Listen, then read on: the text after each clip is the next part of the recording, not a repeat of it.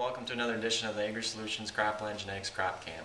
I'm Mark Ullman, Seed and Agronomy Advisor. Today I have with me Brad Milbreath from FCA Co-op. I want to spend a little time on crop nutrition in soybeans, kind of zooming in the micronutrients today.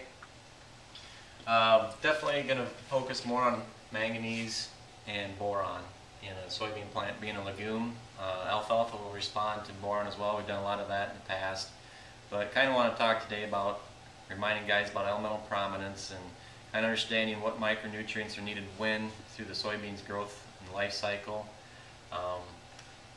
So Brad, manganese, what is essential for? Basically, manganese helps with the photosynthesis of the plant. It also helps break down carbohydrates and also helps the plant metabolize nitrogen. So we look at the need for different time stages of the soybeans growth plant cycle. The very light blue bar here on the left is the vegetative stage of the soybean life cycle, all the way through R5. So some type of application of manganese to that vegetative stage would be great. Maybe it's your second pass glyphosate or a conventional herbicide that you're using.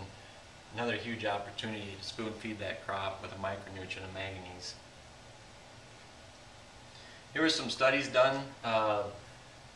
The control did 19 bushel an acre. They did 1 pound at V6, or they did 1 pound at R1. Them yields were 44 and 40 bushel respectively, so a nice increase. But when they doubled up, did a sequential of V6 and R1, they went to 57 bushel. Boron we talked about a little bit, Brad. Can you share with us the essential reasons for that?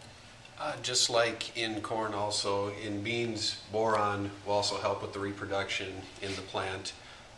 It's also essential for early growth, and again, it's necessary for cell division in the plant. So looking at the elemental prominence of that, it's a fairly similar chart.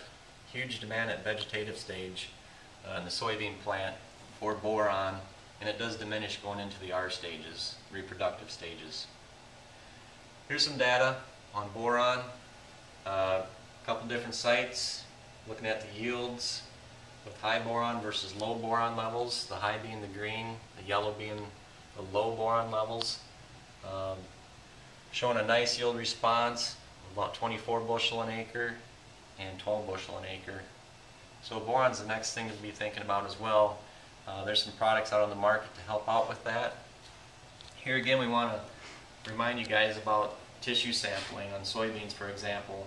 Taking the top trifoliates that are fully developed, kind of doing a vegetative stage, a early bloom, and then an early pod set. Trying to follow up with that at 3 different crucial times to see what's in the tissue analysis and checking your micronutrient levels at that time. Catch it early enough at the vegetative stage, you can put a micronutrient pack in when you spray your herbicide. Maybe it's your last pass, maybe it's on a fungicide or an insecticide opportunity as well. So keep in mind the NutriSolutions tool for them. And also want to thank FCA Co-op and Brad Milbreath today, and thank US 104 for having us again. And keep in mind you can find this and other crop cams only at us104.net.